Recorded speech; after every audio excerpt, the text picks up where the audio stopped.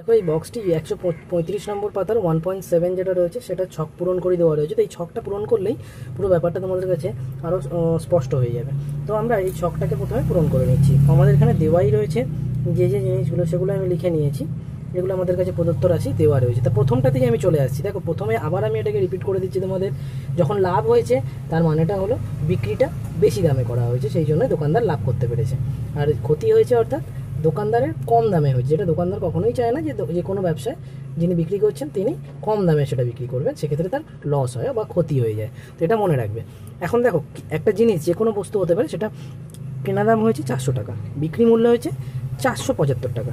তার মানে বেশি দামটা কি, বিক্রয় মূল্যটা কি বেশি আমার, তাহলে বিক্রি যখন বেশিতে হয়েছে তার মানে কি আমার লাভ হয়েছে এটাতে।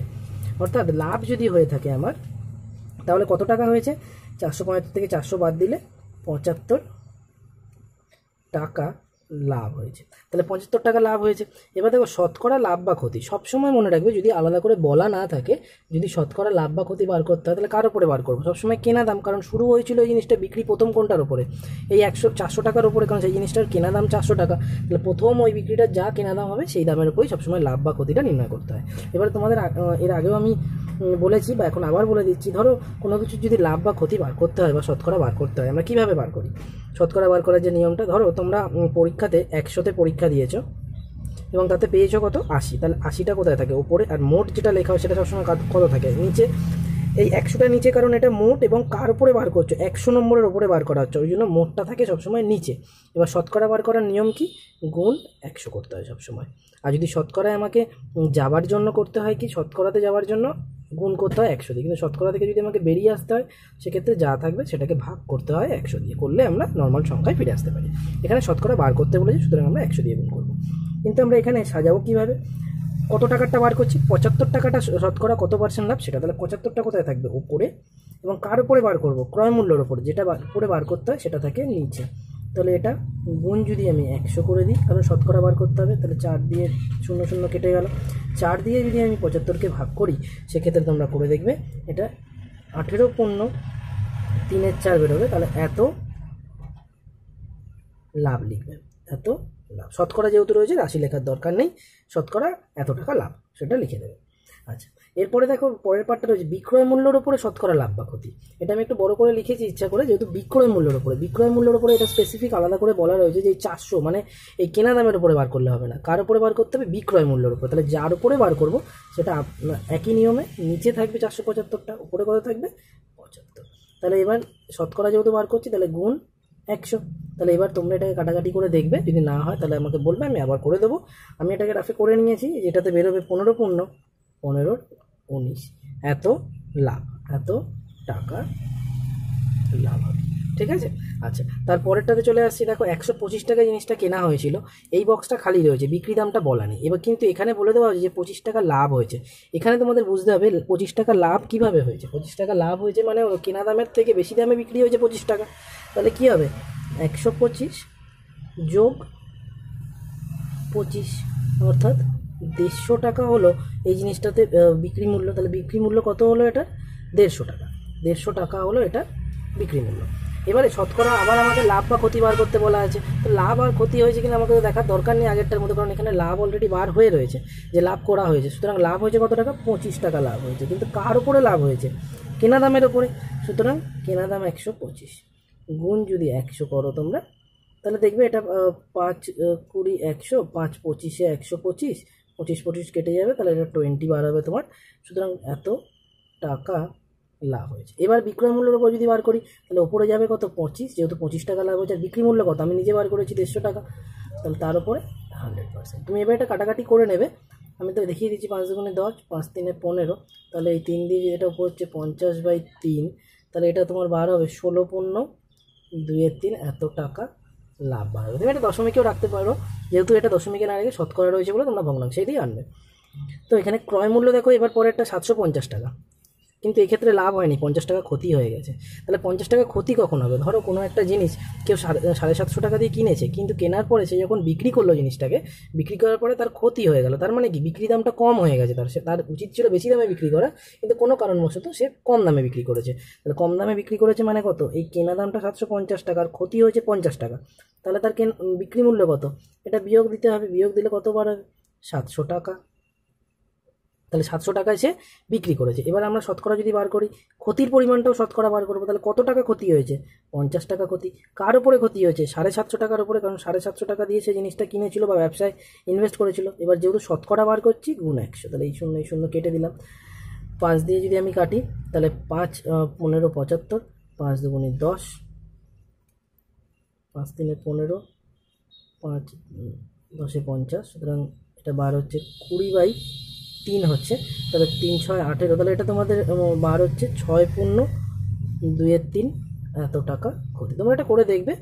এবং এখানে বিক্রয় মূল্য রয়েছে, তাহলে বিক্রয় মূল্যের হিসাবটা কীভাবে হবে, 50 থাকবে ওপরে, কারণ 50 টাকা ক্ষতি, আর বিক্রয় মূল্য কত, 700 টাকা, কারণ বিক্রি করেছে ক্ষতিতে 700 টাকা, গুণ তাহলে 100, তাহলে এই শূন্য কেটে গেলে তাহলে কত হচ্ছে, 50/7।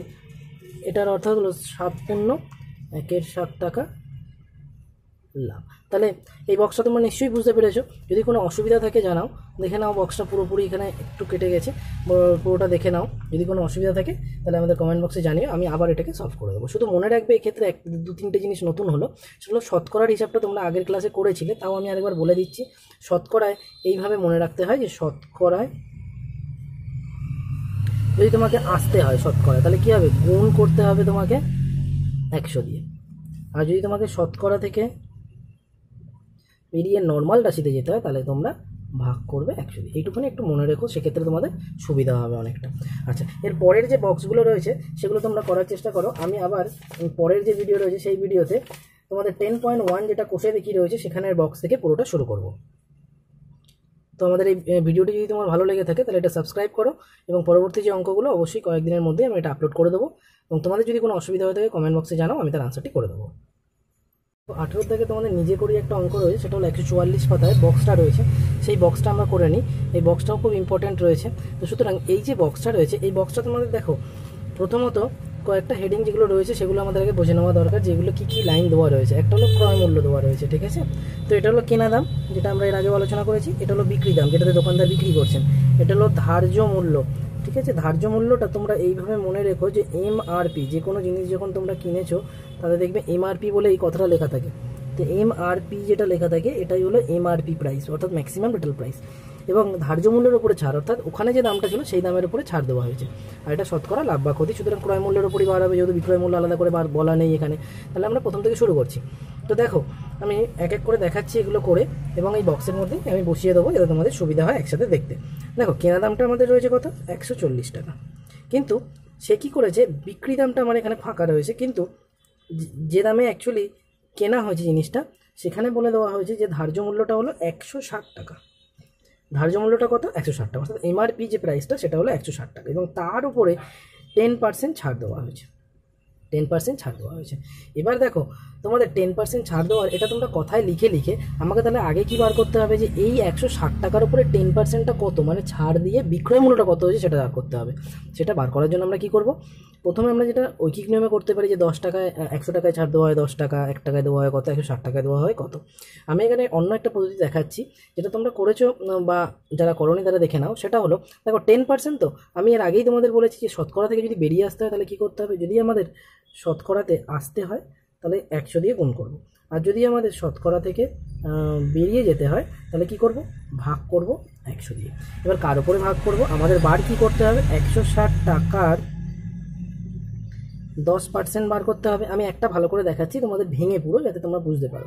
160 টাকার 10%, অর্থাৎ 160 টাকার, এটা এর করে নিলাম, 10% মানে 10/100 করবো, কারণ আমাদের নর্মাল পার্সেন্টেজটা বার করতে হবে, নর্মাল সংখ্যায় যাবো, সেই জন্য নিচেরটা করছি। শতকরা থেকে বেরিয়ে আসবে, শতকরা দেওয়া আছে, অর্থাৎ 160 এর মানে কি, গুণ, তাহলে 10-এর 100। এর পরের বারে কিন্তু আমরা শুধু ডাইরেক্ট এটা থেকে এইটা করবো, এগুলো ভাঙবো না। 10 এটা, তাহলে কত টাকা হলো, 16 টাকা। তাহলে এখান থেকে যে ছাড় দেওয়া হয়েছে সেটা কত টাকা, ছাড় হলো 16 টাকা, ছাড় দেওয়া হয়েছে কত টাকা, 10% হিসাবে আমাদের এখানে অঙ্কে বলা রয়েছে 10%, কিন্তু এটা অ্যাকচুয়ালি কত, 16 টাকা। তাহলে 160 টাকা যদি ধার্য মূল্য হয়, তার থেকে 16 টাকা ছাড় দেওয়া হয়েছে, অর্থাৎ বিক্রয় মূল্যটা কত, তাহলে বিক্রয় মূল্যটা হবে 160 টাকা আমার লেখা দাম, আর তার থেকে ছাড় পেয়েছেন 16 টাকা, তাহলে কত টাকা হবে, 144 টাকা ছাড় পেয়েছি। তাহলে আমরা পেয়ে গেলাম। এবার দেখো 140 টাকায় কেনা হয়েছিল, কিন্তু 144 টাকায় বিক্রি করা হয়েছে, অর্থাৎ 4 টাকা তার লাভ হয়েছে। তাহলে এখানে অ্যাকচুয়ালি কী হলো, লাভই হলো, কারণ বিক্রয় মূল্যটা তো বেশি হয়েছে, 4 টাকা বেশি হয়েছে। তাহলে আমাদের লাভ কত, লাভ হলো 4 টাকা। কিন্তু আমাদের লাস্ট লাইন চেয়েছে কি, শতকরা লাভ বা ক্ষতি। তাহলে এখানে লাভ তো অবশ্যই হয়েছে আমার, কিন্তু শতকরা যখন বার করব, আবার আগের নিয়ম, শতকরা মানে হলো কোনটা বার করছি, লাভ হয়েছে কত টাকা, 4 টাকা। কার উপরে বার করব, এই কেনা দাম, সবসময় কেনা দাম, কারণ বিক্রয় দাম যখন বলা নেই, শতকরা লাভ বা ক্ষতি নর্মালি আমরা যদি ধরি, তাহলে সেটা সবসময় কেনা দামটার উপরে হবে। তাহলে এইটা গুণ 100। তাহলে এবার যদি আমরা এটাকে কাটাকাটি করি, কেটে গেল, 14 দিয়ে রয়েছে, সুতরাং 2 দিয়ে আমরা 2 করে দিলাম 7, তাহলে এটা হয়ে যাচ্ছে 20-র 7 বেরোচ্ছে। তো সুতরাং এটা যদি আমাদের 20-র 7 বেরোয়, সেক্ষেত্রে এটাকে যদি আমরা ভাগ করে দিই, তাহলে 20, তাহলে 3 সাথে 21 হয়, তাহলে 7 দুগুণে 14, এখানে 6 পড়ে থাকবে, অর্থাৎ 6-এর 7, তাহলে এত %। তাহলে আমরা লিখব, শতকরা রয়েছে লেখার দরকার নেই, শতকরা 2.6-এর 7 টাকা লাভ হয়েছে। ঠিক আছে, আচ্ছা আসি পরের অঙ্কটাতে। দেখো পরেরটাতে যেটা রয়েছে, সেটাতে আমাদের দেওয়া রয়েছে 260 টাকা, অর্থাৎ 260 টাকা আমাদের যখন দেওয়া রয়েছে, সেটা থেকে আমাদের বিক্রয় মূল্যও দেওয়া রয়েছে 285 টাকা, অর্থাৎ আমরা ধার্য মূল্য আমাদের বার করতে বলা হয়েছে, যেখানে 5% ছাড়ও গিয়েছে। তো সুতরাং আমরা আগে বিক্রয় মূল্যটা বার করি, এখানে লাভ বা ক্ষতি হচ্ছে সেটা আগে জেনে নিই। তো সুতরাং লাভ বা ক্ষতি যদি হয়, সেক্ষেত্রে আমাদের বুঝতে সুবিধা হবে যে, অর্থাৎ আমাদের এখানে লাভ হয়েছে কত টাকা, 285-এ আমার বিক্রি হয়েছে এবং 260 টাকায় কেনা ছিল। তাহলে এখানে আমার টোটাল যে বিক্রির লাভের পরিমাণ, সেটা 25 টাকা, অর্থাৎ 25 টাকা আমার লাভ হয়েছে। কিন্তু এখানে ধার্য মূল্যটা আমরা কীভাবে বার করব, কারণ ধার্য মূল্যটা তো হলো, সেটা হওয়ার কথা ছিল, হয়নি। তাহলে দেখো 5% ধার্য মূল্যের উপরে কত ছাড় দিত, 5%, তাহলে 5% ছাড় দিত মানে কি, 5 টাকা কমে বিক্রি করা হতো। তাহলে ধার্য মূল্য যদি আমি ধরি 100 টাকা, তাহলে বিক্রি মূল্যটা কত, যে মূল্যটা অ্যাকচুয়ালি আমাদের দেওয়া রয়েছে 285 টাকা, সেই বিক্রি মূল্যটা কত হবে, 95 টাকা হবে, 5 টাকা বিয়োগ দিয়ে 95 টাকা, তাই না, বা 95%, মানে সম্পূর্ণ অংশটা যখন 100 টাকা, 5% বাদ দিলে কত হবে, এটা 95%, অর্থাৎ 95% আমাদের হলো বিক্রয় মূল্য। যারা বুঝতে না পারবে তারা এরকমভাবে লিখে করবে, কোনো অসুবিধা নেই এতে, যে 95 টাকা যদি বিক্রয় মূল্য হয়, সেক্ষেত্রে ধার্য মূল্য 100 টাকা। তাহলে 1 টাকা বার করবে, 1 টাকায় বিক্রয় মূল্য, তাহলে এটা 100/95 হয়ে যাবে। এবার বার করতে হবে, যেহেতু 285-এ বিক্রি করা হয়েছে, এটা বিক্রি হয়েছে কত, 285-এ, তাহলে 285-এর হিসাবে বার করবে। তাহলে এটার সাথে গুণ হয়ে যাবে 285, এটা কাটাকাটি করবে, তাহলে 95 দিয়ে 285 যদি কাটি, 5 তাহলে এটা 5 হচ্ছে, অর্থাৎ এটা 3 হবে তোমার, অর্থাৎ 3 × 5 = 15, 85, তাহলে 3 দিয়ে 300 টাকা। এরকমভাবে করতে পারো, অথবা তোমরা এখানে দেখে নাও 95% বা 285-এর এত 95% যদি বার করি, তাহলে সেই একই হবে, 285 গুণ 95/100, তাহলে 95% আমাদের বার করলেই হয়ে যাবে। কিন্তু উল্টো করে যেহেতু করছি, তাহলে তোমরা এইভাবে এটাকে করবে। তো সুতরাং এখানে বার হলো 300 টাকা, তাহলে 300 টাকাটা আমার কি, অ্যাকচুয়ালি এটা হয়ে গেছে আমার ধার্য মূল্য। তাহলে এখানে আমরা লিখে নিচ্ছি ধার্য মূল্য 300 টাকা। কিন্তু এই শতকরা যে লাভ বা ক্ষতি হয়েছে, সেটা তো আমরা আগেই বার করে নিয়েছি যে 25 টাকা লাভ ক্ষতি হয়েছে। তাহলে 25 টাকা আমার কার উপরে লাভ বা ক্ষতি হয়েছে, আমরা হিসাব করি এবার, 25 টাকা বাই কার উপরে লাভ বা ক্ষতি হয়েছে, 260 টাকার উপরে, কারণ 260 টাকাটা আমার প্রথমেই ছিল, ক্রয় মূল্য ছিল 260 টাকা, তাই না, তো 260 টাকার উপরে। এবারে যদি পার্সেন্টেজ বার করতে হয়, তাহলে কী হবে, গুণ 100 করতে হবে, তাহলে 0 0 কেটে দিলাম আমরা। কেটে দেওয়ার পরে দেখো 2 দিয়ে যদি কাটি, এটা 5 পড়ে থাকবে, 2 দিয়ে কাটলে এটা 13 পড়ে থাকবে, অর্থাৎ 5 পয়সা 125, 125/13। তাহলে এটাকে যদি আমরা ভাগ করি, 125, তাহলে 9 দিয়ে যদি আমরা করি তাহলে আমাদের এদিকে 5, 3 নং 27 7, তাহলে 2, অর্থাৎ 117।